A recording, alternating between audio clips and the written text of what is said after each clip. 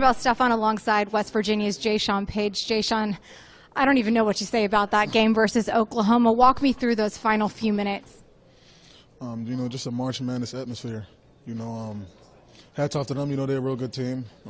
They got a Player of the Year candidate, a real good player. But it was a good atmosphere. It was a good game. Two good teams. Just battling at it. We both had the same common goal, and we just fought for it. What was going through your head in those final few seconds? It looked like OU had got the shot, won the game by 1 point at the very last second. Turns out they didn't get off the ball in time, and then you guys won. What was that emotional roller coaster like? I was kind of just shocked, because I was guarding him.